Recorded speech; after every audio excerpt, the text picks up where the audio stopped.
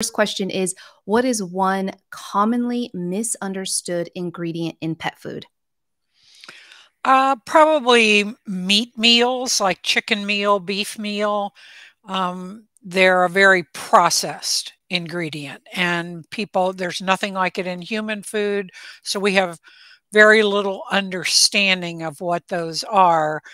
It's a powder, it looks like dirt, all of those meal ingredients. So that's a very misunderstood ingredient.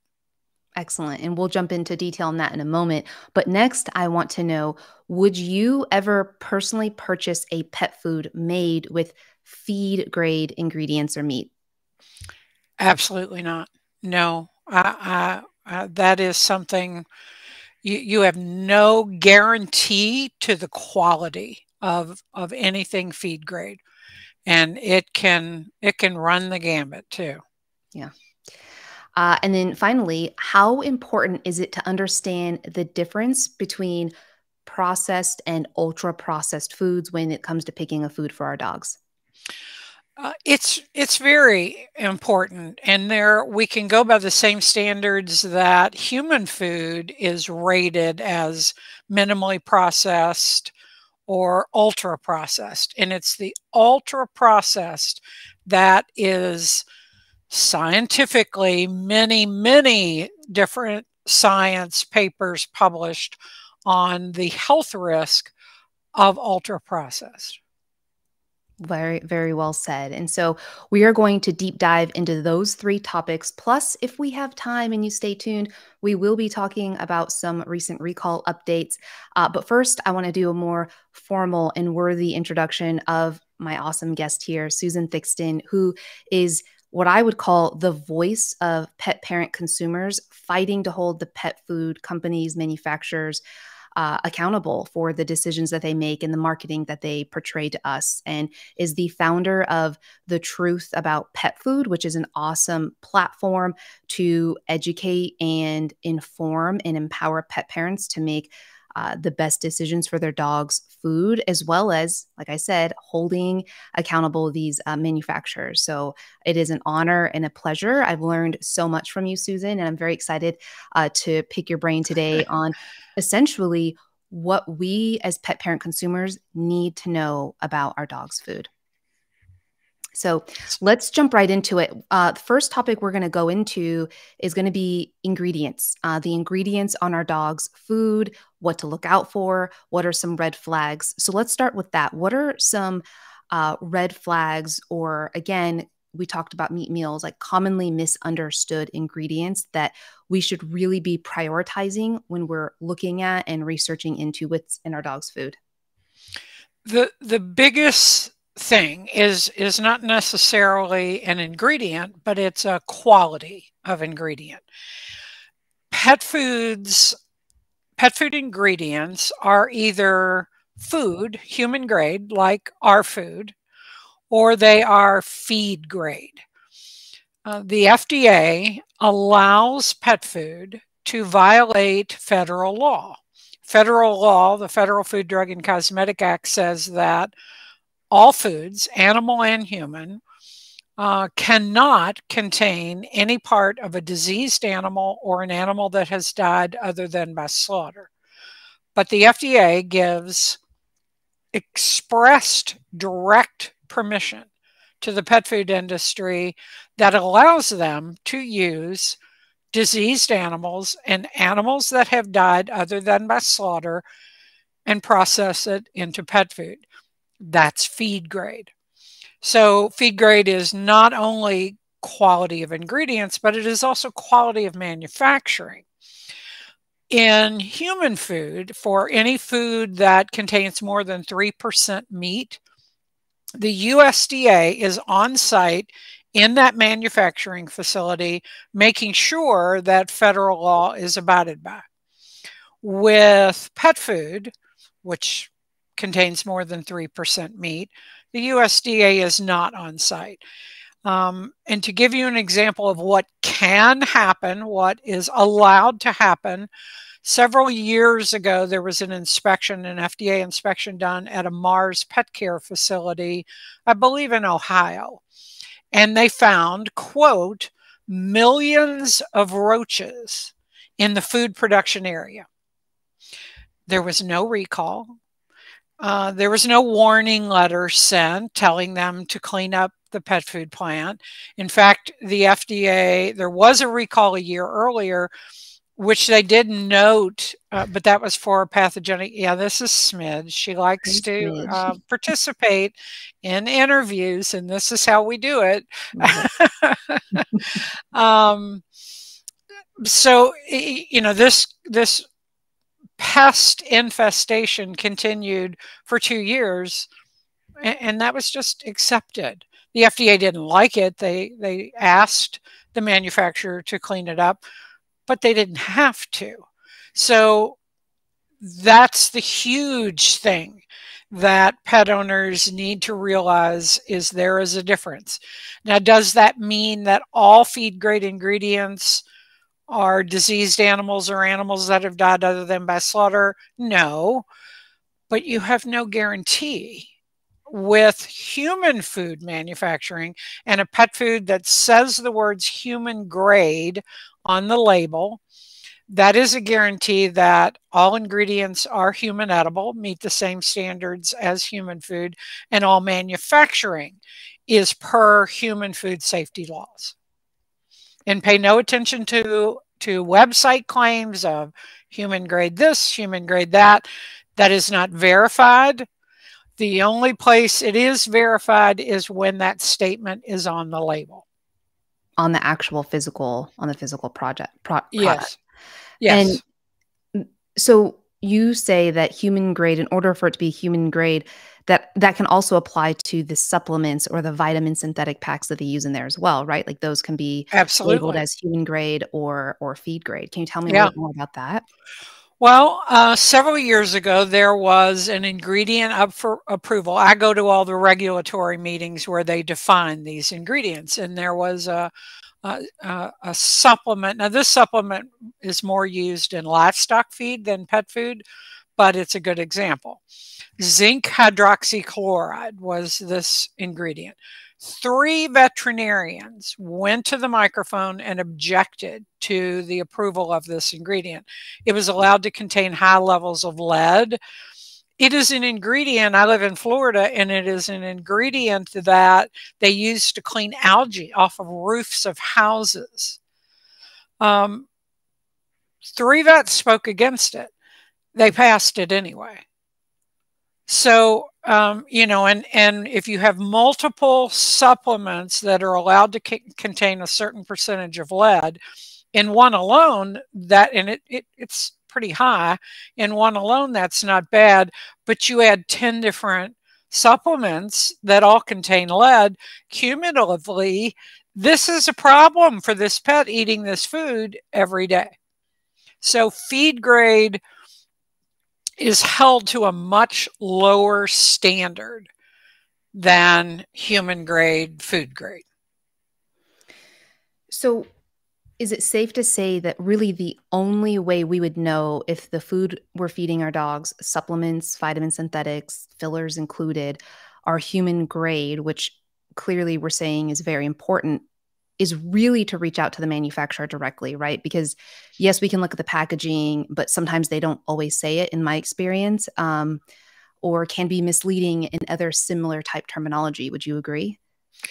Well, if the label states human grade, Right. okay, on the front of the package, if you see those words human grade, then you know everything in that product and manufacturing processes is human edible, meets the same standards as for human food. But there are companies that maybe the food is made in a pet food plant, but they use human edible ingredients, human edible supplements. So yeah, you do have to ask the manufacturer, and unfortunately, you have to hope they're telling you the truth. Right. And that's a big value of those watching this. If they were to go to your website, The Truth About Pet Food, and follow your work, is that you dedicate your life to holding these brands and manufacturers accountable and figuring this information out for us. So on behalf of all pet parents, thank you. So When we think about, so one thing I want to clarify, and correct me if I'm wrong, is my understanding is that when we think about feed grade and human grade, I think a lot of people get confused with good versus bad in terms of like food. So a lot of people think that all raw food is human grade, or and all kibble is feed grade. But my understanding is that's not accurate. You can have a feed grade quality raw food or cooked food, and you can even have a human grade quality kibble. Is that accurate? Extrusion, pet foods that are made through extrusion, which is a process of how they Mhm. manufacture. To my knowledge, right up to now, there is no human grade extruded kibble, but there are baked kibbles Right. that are human grade, meet all the requirements of the human grade standards. And you're absolutely right. People, and I get this too a lot from people, they think, oh, well, I'm just going to feed raw. I feed raw, I'm fine. No, not necessarily. There are some raw manufacturers that these companies are also have a USDA license to be a dead animal hauler. So imagine a cow that died in the field. It laid there for 3 days. This truck comes and picks it up. It takes it to this plant. They chop it up, grind it up, and that becomes your raw pet food. Do you really want to be feeding that? And for my pets, absolutely not. So it makes no difference the style of pet food. They can be both human grade and feed grade, and you've got to. Well, you don't have to, but I do.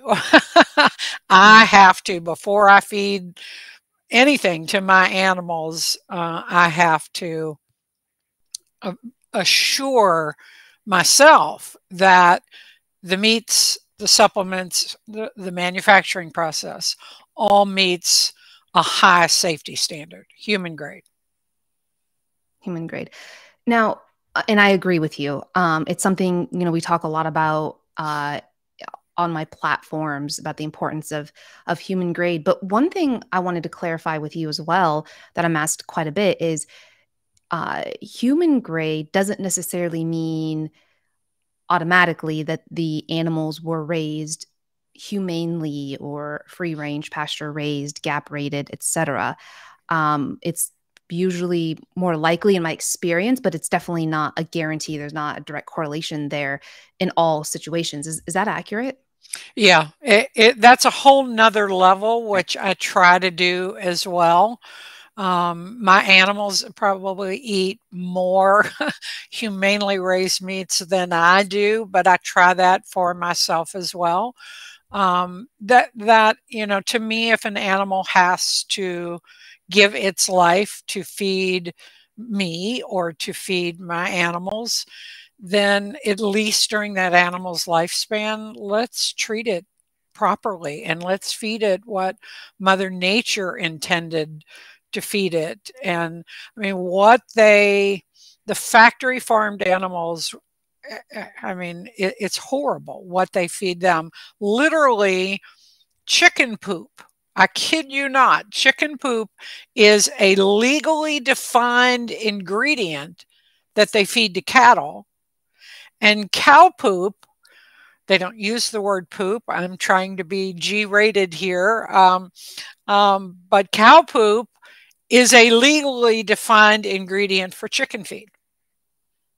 So the same garbage, it's Yeah. waste, that's the mindset. And it's so sad.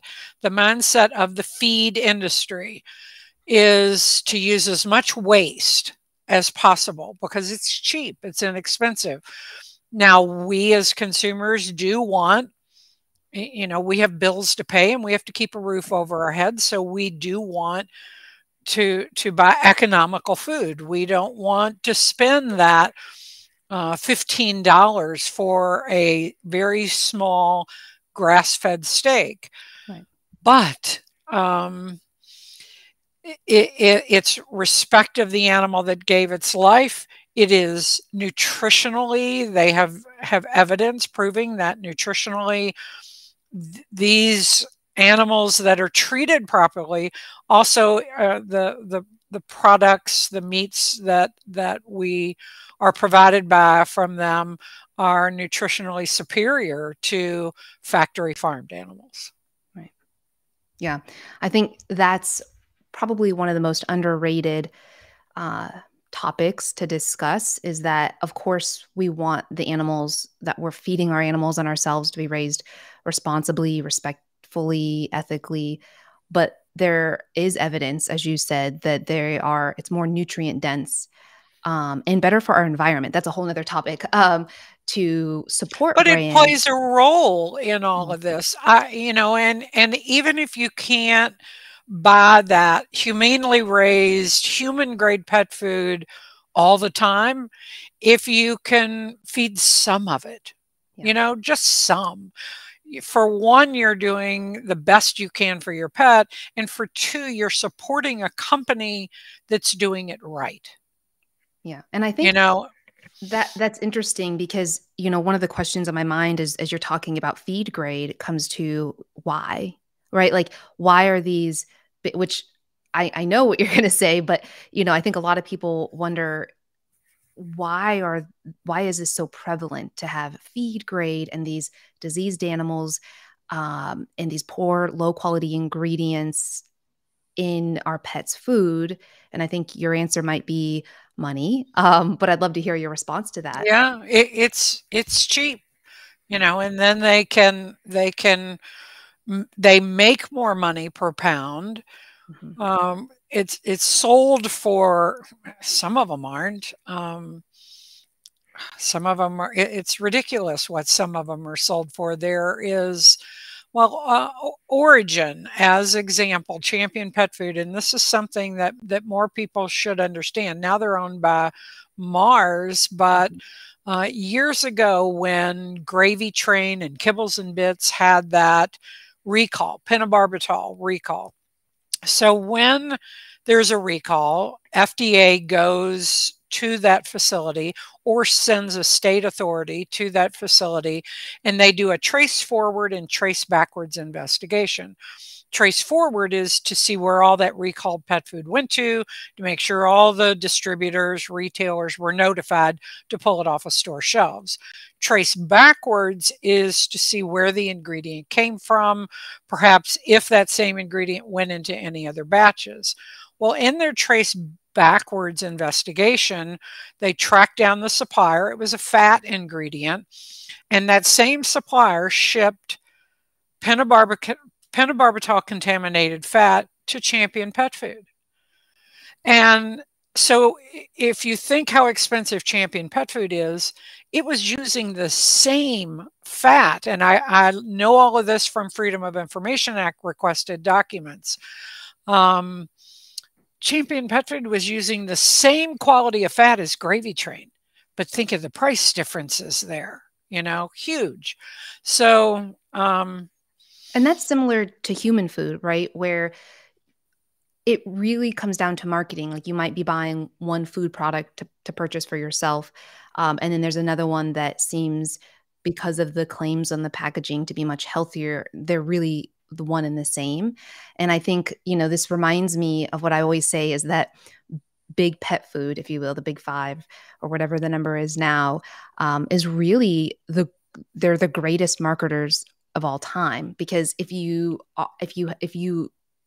uncover and the misleading tactics they're doing and doing the research that you're doing, you learn that it's really all just junk and crap in a lot of ways. Not all food, but like kind of what we're talking about here. And I think feed that's what's grade. really telling. Yeah, feed grade. Yeah.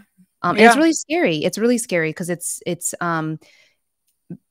not as nutrient dense. And as you said, sometimes it's very expensive. Like what you're paying for is not what you're getting or what you think you're getting.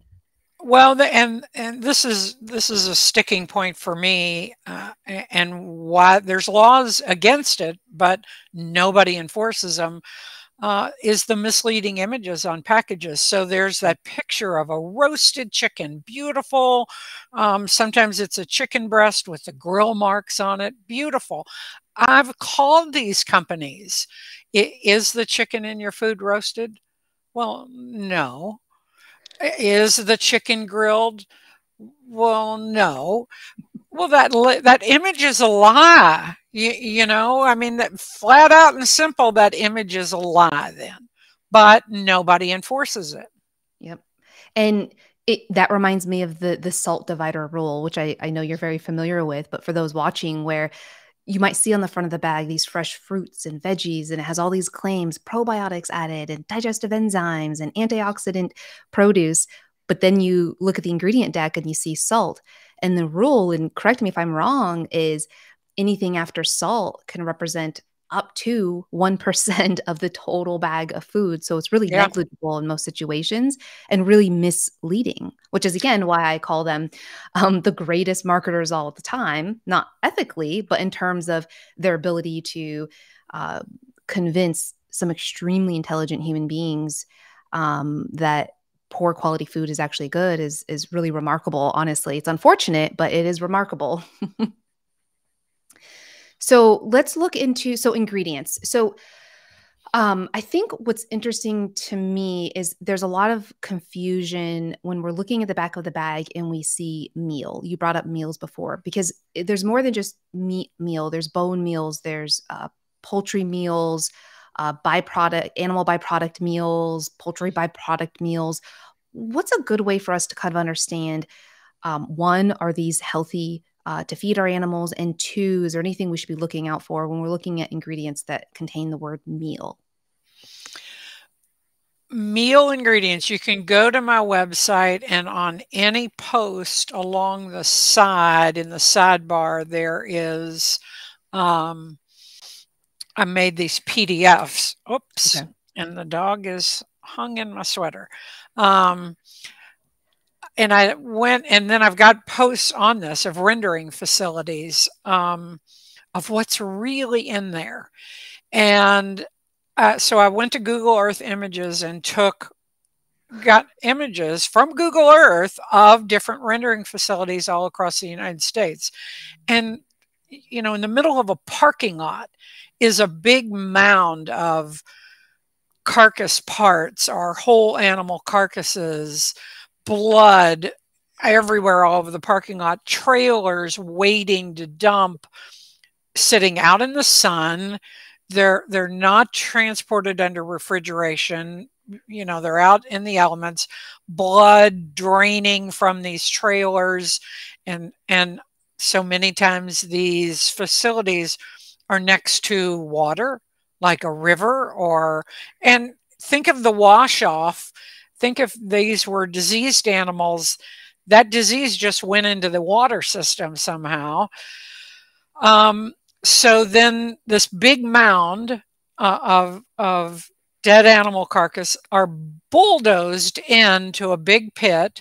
They're ground, then they're cooked, and then the fat is separated from the solids, then they're dried, and it's literally a powder. So I mean, that's as ultra processed as you can get. Then you can take that ultra processed ingredient, put it into an extruded kibble, which is an ultra processed manufacturing style, and you've got problems. Then you're linking your pet to you're risking your pet to illness and disease. Yeah. So would you avoid foods that use meat meals, byproduct meals in all cases? All cases. Okay. All cases. I would never give my pets a rendering industry quality ingredient, no matter what it is. Yeah. Now, are rendered meats the same as meat meals or meat meal Yes. byproducts? Okay, so Yes. they're one and the Yes. same. Okay. Yes. Okay, And interesting. there's actually like lard. If you bought lard at the grocery store, that's a Mhm. rendered ingredient. So there's two different types of rendering facilities. One is called an integrated facility, and they're attached to a USDA slaughter facility. If they're manufacturing human edible rendered products, which is just the fats, USDA, again, this is under USDA jurisdiction. They are there to oversee to make sure all of human food law is abided by. Then there's another building that is not under USDA jurisdiction. And this can be just leftovers. Say it's a poultry processing facility. Once they remove the meat, there's frames, the skeletal frames left can be cooked, the skin, chicken necks. It could be, decent quality that can be rendered and become chicken meal. But it can also, from these integrated facilities, it can also be the carcasses that were condemned or tissues that were condemned. Then there's independent rendering, and the independent renderers are the worst. That's the images that I have on my website. It's disgusting what they have. A pet owner in Denver, Colorado. There's a rendering facility coming into Denver, like you fly into Denver, and when you're coming into the city, there's a I don't know what the interstate name is, but there's a Purina pet food plant, and then right next to it is a rendering facility, a Darling Ingredients. And this young woman was going to a party at 1 o'clock in the morning, a warehouse party. She's young. She's still up at 1 o'clock in the morning. And her GPS system on her phone turned her into the wrong place. And she looks, and these are on my website as well too. Because she sent me the pictures, she looks out her car window, and there's this building with a mound of dead hog carcasses. I mean, it's a mound. And it scared her half to death. She didn't know what it was. She's thinking horror flick, what is this? And it's a rendering facility. They're awful. This is a direct violation of federal law for an animal that has died other than by slaughter. That's federal law. That is not allowed in human food or animal food. But the FDA intentionally allows it to be used in animal food because it's basically waste disposal. And can that occur in food that is legitimately pet food that's human grade? Absolutely not. No. No. No. That's disgusting, and it's unnerving, and it's unfortunate that this is I mean, again, let me know if I'm wrong, but this is a fairly common practice to use these rendered there's meal products. billions of pounds every year I get from USDA. They release the information quarterly of how many billions of just condemned animal carcasses. So if they're condemned by the USDA, that meant the animal was killed, slaughtered, but then the carcass is condemned. This doesn't even, and that's billions of pounds in a quarter. Nevertheless, the animals that don't even make it that far, that die on the factory farms. And I think it was 2017 when there was that big flood in North and South Carolina, Hurricane Florence, maybe. There's a lot of factory farms, poultry and hog factory farms, which are just big barns. These animals never see the light of day. Well, those barns flooded and the animals drowned in their barns. When the floodwaters went down, guess where those dead, decomposing animal carcasses went to? Were allowed to go to without disclosure to the consumer. You're not told. You can call up your manufacturer and go, well, I want to know if you use this. And of course, they're all going to say, well, absolutely not. Yeah. What a manufacturer will tell pet owners will ask, is your meat USDA inspected and passed? That's the question you want to ask. Inspected and past? And a pet food manufacturer will answer, oh, yes, all of our meats come from USDA facilities. Well, that wasn't answering your question. Condemned material comes from USDA facilities. So when you ask the question, make sure they are answering what you asked. That's interesting. Gosh, this is just I have all these questions and all these things, but I'm trying to stay on topic because you are just you are so valuable in what you're sharing, and this is so important because, like we said before, these are not uncommon practices, and the likelihood that somebody watching this is currently feeding or is about to buy a bag of food that uses some of this is really really high, which is why you and as well as myself dedicate so much time to educating on topics like this. Um, Another ingredient that is bothersome to me, and I don't know your thoughts on it, are when they use things like natural flavorings, because my understanding is there's very little regulation to that, and natural flavoring can even include other meat sources like seafood or poultry in a beef only food, pieces of bark, leaf, things like that. And it's hard for me to, I mean, I wouldn't want to feed a food that uses natural flavoring because I want the brand to be transparent about what's in it. And I don't know what that means. So what are your thoughts on that? Well, they won't tell you either. That was discussed at a pet food regulatory meeting, at an AFCO meeting, and I asked the FDA during the meeting, you know, what's in natural flavoring? And the FDA said, well, it's proprietary information. And I said, well, what do you mean? Why would it be proprietary? It's in a pet food. The pet owner should know what's in there. And she said, no, that's proprietary. It's similar to a chef's recipe, which I have an I didn't know expletive that. that I normally say after that, but I won't say Yeah. today. Keep it a little G-rated here.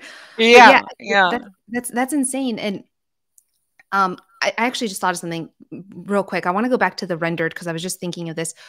And the meat meals.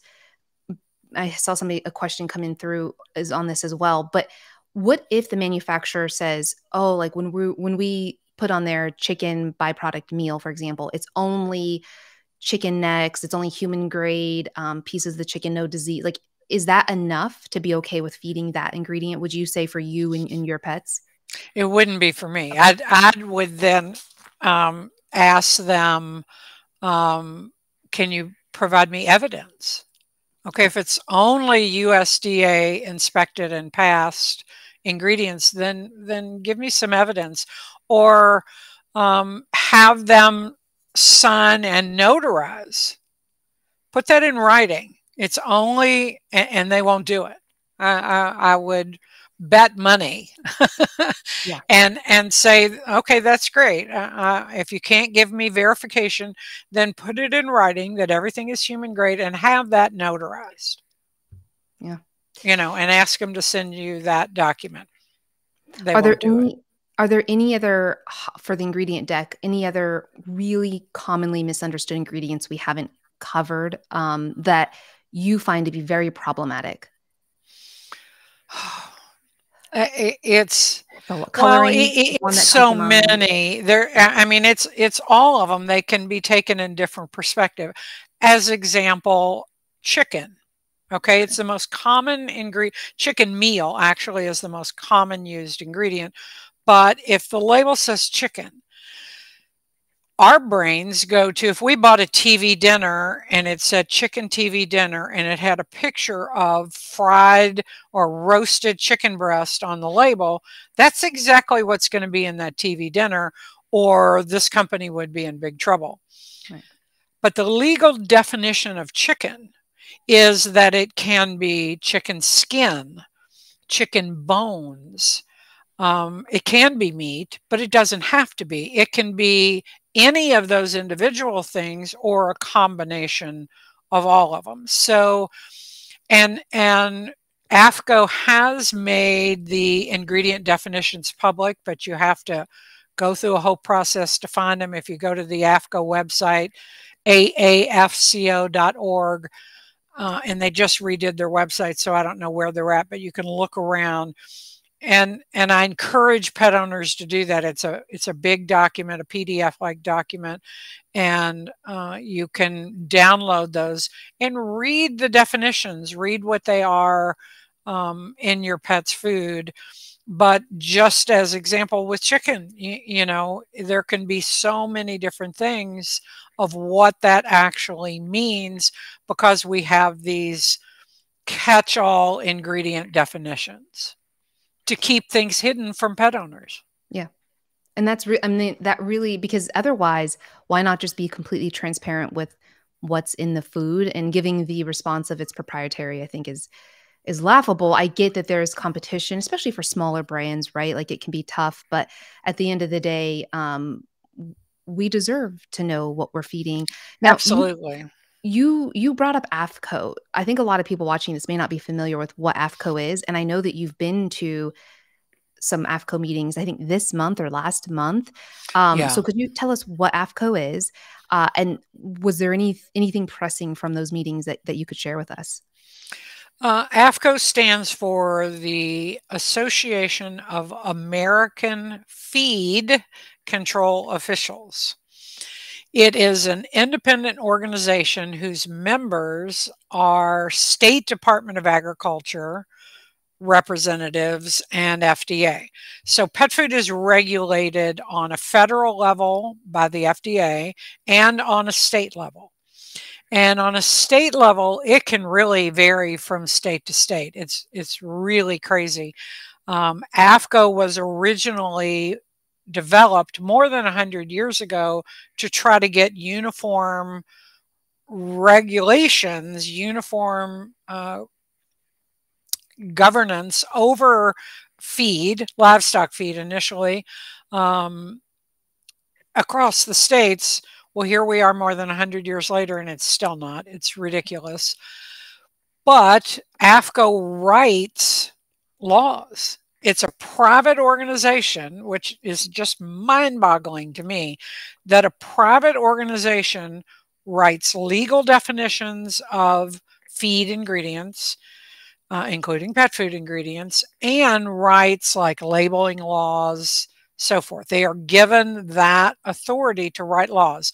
The laws are then adopted into state laws. In some states, yes, in some states, no. It's just this madhouse of who knows what. Manufacturers, their label might be accepted in one state, and it won't be accepted in another state. And they either can't sell it in the second state, or they have to change their label just for this one particular state. These companies also, think of a good small company that is trying to put as much money as they can into their ingredients. They're buying humanely raised, organic, everything, human grade. And then like the state of New York, for every single product that they sell, every different pet food style, a chicken, a beef, a pork, a topper, a treat, every treat, they have to pay $200 per product per year. That's just to sell in New York. Now, then you do all these different states. Every company has to register in each state. In the majority of the states, Florida, as example, only charges a per manufacturer fee, but a lot of states charge per product. And it's insane. These companies, small, good companies, are having to pay $50,000 a year, $100,000 a year just to be able to sell their products, which who pays for that ultimately but us? Yep. And what are pet owners getting out of it? Nothing, because they're not enforcing law. And so you actually attend these AFCO meetings on our behalf, which is pretty incredible. And you went to, I know that there were some updates and changes in this last one, I believe. I think I saw you post about that, which is interesting. But I think that's pretty incredible that, we as pet parents have an advocate like yourself that can go in there and how do they receive you and how do they accept you? And because I know that you must be well known among the committee. Several years ago, I got to, it's like 3 days worth of meetings. You have to pay $500 to walk in the door. Nevertheless, your airfare, hotel, meals away from home, so forth. So I got to this session late, and there was chairs in the back, and this young woman was sitting there, and she motioned, come here, and she moved her stuff out of a chair so I could sit in the chair next to her. I had no idea who she was. And whatever the discussion was, there are microphones in the middle of the room. There's a big table in the front where all the members of that particular committee are all sitting, and then there's microphones out in the audience, and if anybody has a comment on the discussion.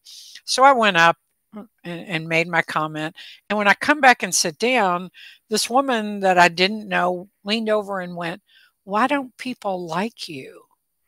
And I went, "What?" And she said, "Yeah, when you went up to the microphone, everybody around here kept saying, 'Why is she here? They shouldn't let her in. She has no business being here.'" So that's how I'm treated at AFCO. I mean, it's some of the people, I have to say, but it's few, are very nice. The president, new president of AFCO, came up to me personally at this January meeting and said, under my watch, we're going to do things differently.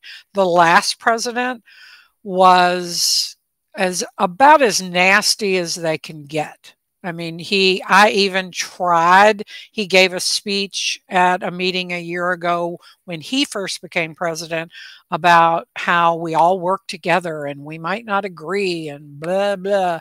So I went up to him that evening and I said, well, based on today, can we work together? And he just stood there and stared at me. And after about 30 seconds, I went, okay, message received. So it's hard. For many years, I was like the only one there in the lion's den. Now there are more that come. I've had my life threatened. No kidding. They threatened to kill my daughter while I was at an AFCO meeting. I walked into one time and my phone buzzed as soon as I walked in. And I get this text that says, "Glad you made it." I have no idea who sent this text. And then that same number then later threatened a friend of mine. So it's a lot of money, and I'm in there demanding transparency. Fine, if you want to use dead animal carcasses, ground up dead animal carcasses, fine, just disclose that on the label, because the consumer deserves to know what they're buying, and that upsets the apple cart. Yeah. Well, again, thank you for doing that. So speaking on kind of pet food, a slight pivot. And again, I'm sorry you had to go through all that, but I cannot express to you how much it means to so many of us that you do that. And share what you learn, I think, is also important. But a slight pivot, because I want to make sure we talk a little bit about this into processed versus ultra processed food. And I think this is a really important topic because that term is being used a lot more and more. And in my world of kind of being all over social media of processed food and ultra processed, but I don't think that most people really understand what that means and the implications that has on the food nutrient quality. Kind of high level, could you explain kind of the difference between processed, ultra processed, extrusion, et cetera? I've got a post, if your listeners want to look it up. It's titled, "Is Your Pet's Food Processed or Ultra Processed?" And that sort of breaks it down. But there is it's a human food classification system between minimally processed, processed, and ultra processed. And it's called a NOVA, NOVA system.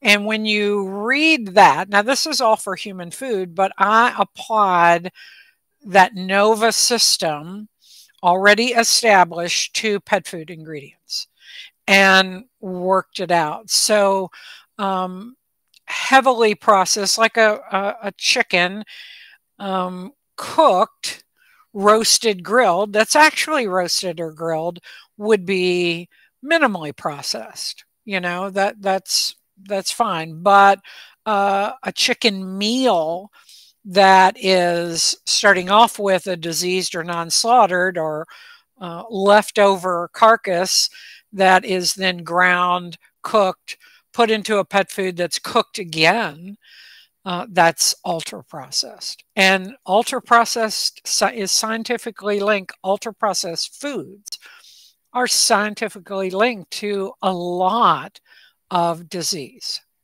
Yes.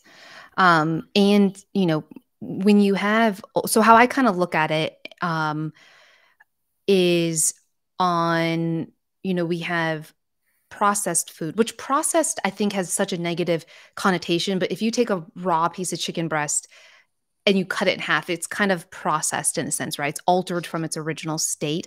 But I think the context we're talking about is that we have different levels of processed, and ultra processed being the most common type of pet food, which is highly extruded, cooked at extremely high temperatures, overly processed, cooked through multiple times, kibble. Right.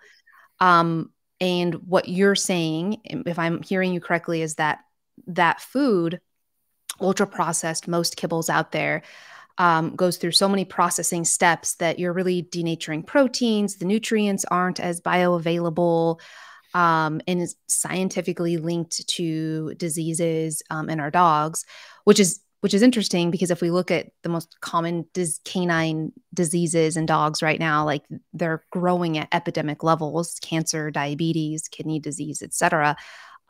As kibble becomes more prevalent. Is that a good way to explain it? Yeah, the science has not linked pet foods, ultra processed pet foods, to disease. The science, most of the science is done for humans, Yeah. but the science has linked ultra processed foods to disease in humans. Okay, so, but we're making that correlation there. Like cancer research, a lot of cancer research is done on dogs because the disease and treatment is pretty similar between dogs and humans. So I just made that same jump of the human food descriptions of what minimally processed, processed, and ultra processed, what the differences are, and I transferred them to pet foods. Yeah. And I think that's a fair way to look at it. I mean, we share what 85% of DNA with canines, and I think a lot of it is common sense. Like for us and how we would eat, we know that the less processed the food, generally the better.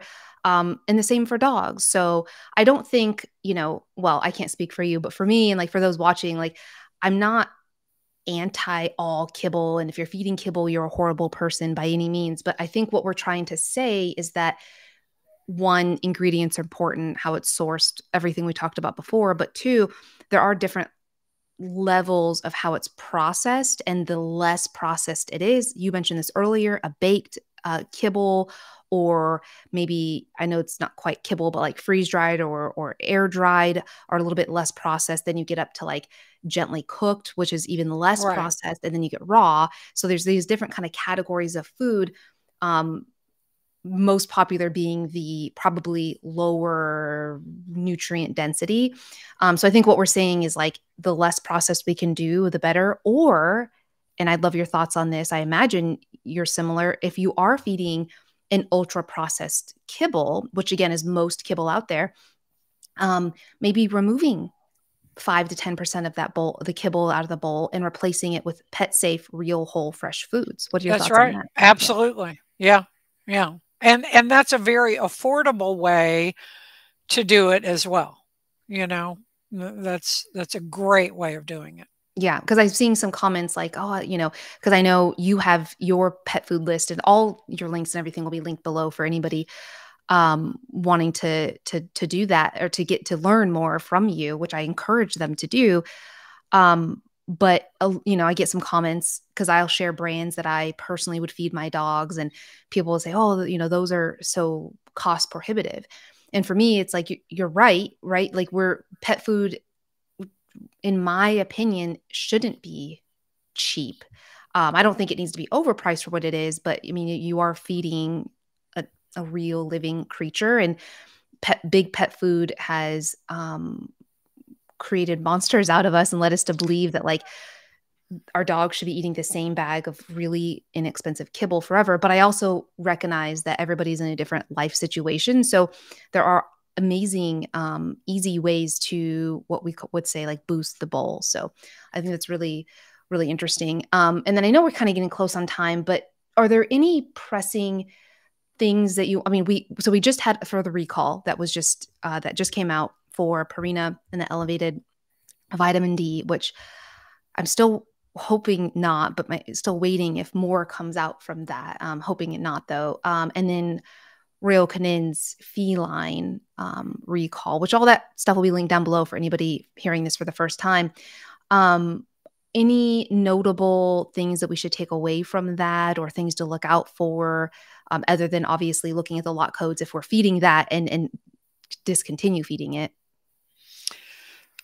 Recalls, they do happen, but to me, for a prescription pet food, a pet food that really has the same ingredients as any other food, they're feed grade, they're not human grade, but it costs 4 times, 3 times as much more. For those foods not to have quality control in place that would allow a product to go to store shelves and undoubtedly kill some pets with excess vitamin D, there is no excuse, absolutely no excuse. So that one is, I just shake my head because there's absolutely no excuse. They should have such quality control in place, but they do not. Yeah, it's unfortunate and it's scary. And I hope that we don't hear of more coming out from that because I know a lot of manufacturers will share the same manufacturer of these synthetics and these vitamins. So I hope that Absolutely, yeah. I hope it's a one-off and we don't hear more. Well, that's Um, part of their trace forward, trace backwards investigation. That's what they're probably doing right now, is tracing back to see which supplement provider provided it, where the error happened, did this same batch go to somebody else? So I'm sure they're in the process of investigating that now. yeah. And I do want to take one question. It's from Angie Ardolino of CBD Dog Health because she is an awesome human being, and she has an interesting question. It's a little unrelated, but I'd love to get your thoughts on it because I have been seeing her question as for those of us who kind of know better, what's the truth about HPP? In your thoughts? And she said we went from fighting the FDA to 2 years later, the same people who were fighting are now saying it's okay. She would love, to kind of get your thoughts on that. And do you have plans to add to your list whether a food HPPs or not? Is what her question was. Well, HPP is a processing. Okay, it's high pressure pasteurization. Depends on. Who you ask? I've heard it phrased differently depending Yeah. on the individual, but it is a processing, and it's used to kill pathogenic bacteria. That's the nature of the beast. Meats are prone to pathogenic bacteria.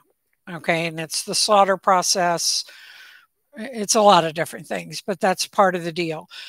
In human food, the USDA regulates meats in human food, and the USDA acknowledges that pathogenic bacteria is just part of the package, and they allow a certain percentage, okay, per facility, per slaughter facility. The FDA, who regulates pet food, has a zero tolerance for pathogenic bacteria. So pet foods cannot contain any pathogenic bacteria. If the FDA finds any, you have to recall. So manufacturers, because there was recall and FDA's looking with a magnifying glass at all raw pet foods, manufacturers were in between a rock and a hard place. Risk, being held to a standard higher than human food based on pathogenic bacteria. Do something to treat your food. We don't want to cook it, but we don't want to risk pathogenic bacteria and having to do a recall and FDA down our backs. It's, to me, I'm not that opposed to it. I know some people are. I would prefer it not to be used. If you're feeding raw, you want to stick with that minimally processed. And probably HPP would fall into the category of still minimally processed. But if you add several minimal processes, then you've moved into a step of, then you're a processed food. So the more steps you can get away from, the better. But it's 6 of one, half dozen the other. It just depends on the individual. I think that's a personal choice as to whether you want that or not. Very well said. That's a great. This has been fantastic. I have so many other things I want to bring up, but I want to respect your time, so I'm going to end it there. But I would love to have you on again. And for those watching, if you have specific questions, please drop those below, because I'll pull those and either reply back or maybe we'll be lucky enough to have Susan back on, because I could talk to you for days, and it's very surreal because I've been a big fan and follower of your work for a long time, but kind of from the shadows, and it's just surreal to kind of have you here. And I hope that we can meet in person one day. Come to an AFCO meeting. Where are they at? Where's it depends. In August, it'll be in Baltimore. I might do that. Yeah, come to an AFCO meeting. Okay. Yeah. Consider this. Yeah, like, why not? That would be like to pull people down the rabbit hole with me. Yeah, there we go. Hey, that would be fantastic. Okay. Okay, this is exciting. Gosh, yeah. I'm honored to have you. Very thankful. All of your information, your links to your Truth About Pet Food, your dog food list, everything will be linked down below. Please, for anybody watching, support what she's doing. She is Susan Thixton is a rarity, and we are lucky to have her in our corner. And with that, don't forget to follow, subscribe, share this so we can help inform and empower pet parents around the world. And Susan,